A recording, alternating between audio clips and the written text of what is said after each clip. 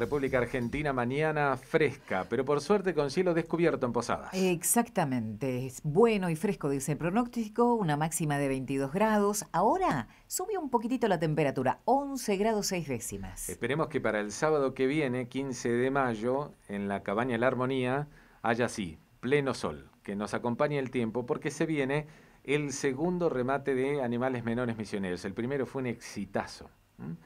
Y ahora se espera que el segundo sea de la misma manera. Vamos a preguntarle las expectativas que tiene Gabriel Montiel, que es presidente de la Sociedad Rural Ovina, Caprina, Equina y Porcina de Misiones. Gabriel, buen día. Somos Silvia y Laureano. ¿Cómo está? Buen día, Laureano, ¿cómo estás? Bien, Un bien. gusto, Igualmente, gracias por atendernos. por favor. ¿Qué expectativas tienen? ¿Cuántos animales creen que van a poder convocar para este segundo remate? Bueno, mira, aproximadamente, porque siempre hay un poquito de modificaciones, vamos a estar en el orden de unas 350 cabezas en total en su conjunto, de los cuales, más o menos, te hablo así en líneas generales, serán unas 250 animales en ovinos, en la categoría ovinos, en caprinos, unos 50 aproximadamente, y después hay equinos y porcinos también, que es en menor escala, pero cubrimos toda la gama de la ganadería menor. Ajá. Lo otro que hay que Sí. destacar en esta oportunidad, discúlpame que te No, interrumpa un por favor, poquito, adelante. es en ovinos vamos a tener productores que vienen de la provincia de Buenos Aires, Cabañas, digamos, ¿no? Que vienen de la provincia de Buenos Aires, Santa Fe, Entre Ríos, Corrientes, y también hay productores misioneros que van a exponer y llevan a remate animales para esta exposición.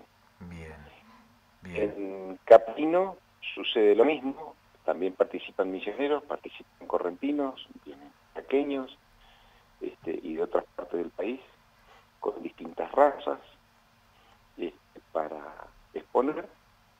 Y también hay productores, reitero, es decir, misioneros. En equinos van a ser productores de acá de la zona, y en porcino vamos a tener un poquito como una novedad, que es lo más chico, digamos, que vamos a tener conjuntamente con equinos, la Escuela Agrotécnica de San Antonio, provincia de Misiones,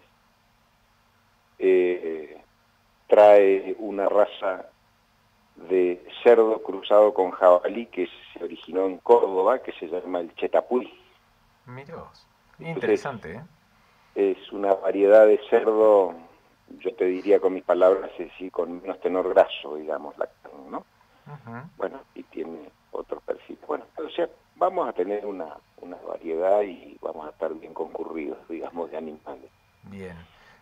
¿Va a haber, como hubo en el primero, algún tipo de asistencia, apoyo crediticio por parte del Estado? ¿Lo tienen conversado? Bueno, sí, como siempre, el Ministerio del Agro y el IFAI, las dos son de acá de la provincia, del gobierno provincial, dan líneas de crédito. El caso del Ministerio del Agro da hasta 150.000 con una tasa de intereses subsidiada que está en el orden del 12% y a pagar a 3 años. El IFAI da un monto hasta 50.000 pesos con 0 tasa de interés, pero también tienen que ser productores que en su RESPA o declaración del stock de animales ovinos o caprinos no pasen las 25 cabezas. Bien, bien, ¿Está? bien. Entonces, con esa línea de crédito, es decir, no le soluciona el problema de adquisición plena a un productor, pero sí lo ayuda a cambiar a un reproductor, a mejorar su genética en vientres o en machos, digamos, para ir evolucionando. Correcto. Si bien el predio se va a abrir a las 9 de la mañana, el remate en sí, ¿a qué hora está previsto? El predio se abre a las 9. Nosotros, para la gente que va, digamos que van a estar todos los corrales con los animales en exposición. También vamos a tener servicio de cantina al mediodía, y a las 13 horas se va a dar inicio al remate.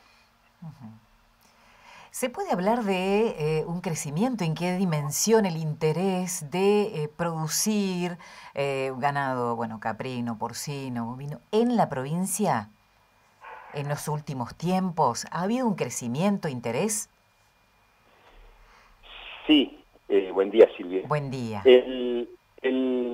La actividad de la ganadería menor, si bien en Misiones siempre existió, sobre todo el ovino, como una cosa que era totalmente secundaria en los campos, en las chacras. Era para consumo propio. Hoy no es así. Hace 10 años, 12 años de esto empezamos a cambiar un poco la cultura, y ya hoy la oveja, en este caso el desarrollo ovino, hay productores que lo primario de producción es ovino. Después vienen otras cosas como vaca, y que es, en este caso, en mi caso particular, digamos, nosotros producimos ovejas. El desarrollo primario del campo es ese.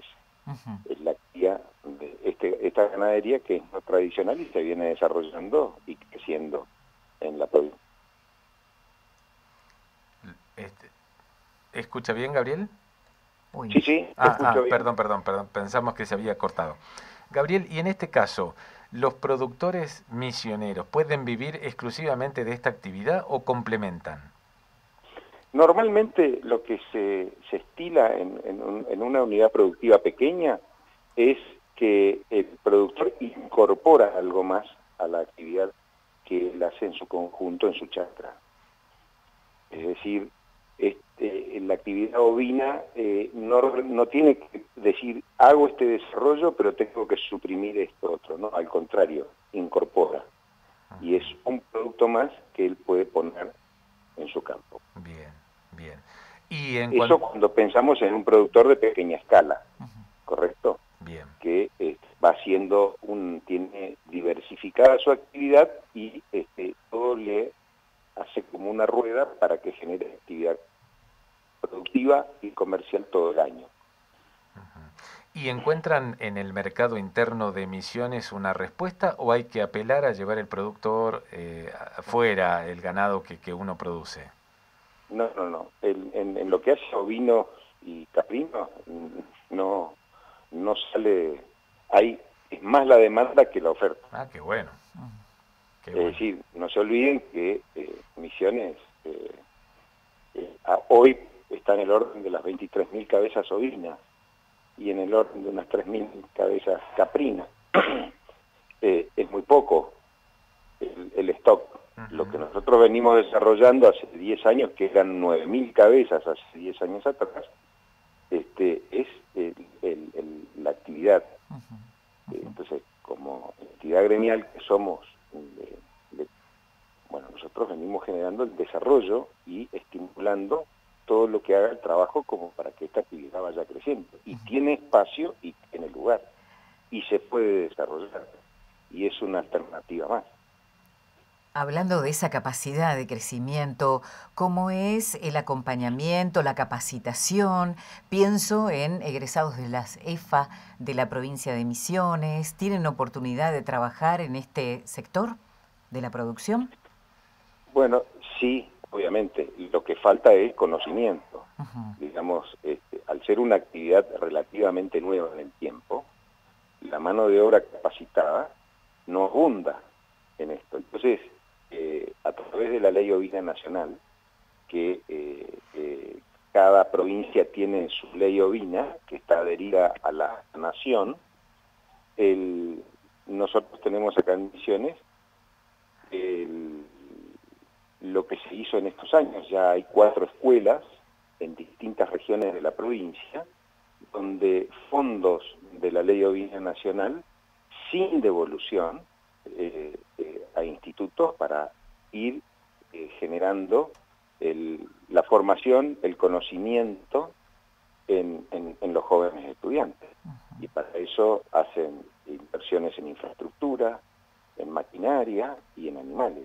Entonces ahí hay todo un proceso de enseñanza y esos son jóvenes que se van incorporando, como pasó ahora con la escuela EFA de acá de Fachinal, de San Cristóbal, la EFA San Cristóbal, que a consecuencia de la pandemia, como se fue cerrando el año pasado todas las comunicaciones con el resto de las provincias, las comparsas de esquilas de Corrientes que venían a esquilar a Misiones no vinieron, y estos jóvenes fueron capacitándose durante su nivel secundario, conjuntamente con la escuela han salido a suplir, y hoy la esquila está hecha por misioneros para todos los productores misioneros. Correcto. Entonces se genera una actividad y eso es a consecuencia de la educación y formación.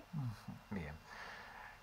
Realmente hemos recibido toda una clase magistral de la actividad, del rubro, así que Gabriel, estamos más que agradecidos, les deseamos muchos éxitos para el sábado. A partir de las 9 de la mañana se abre el predio y después se viene el remate, el segundo que están organizando, y ojalá sea tan exitoso como el primero. Gabriel.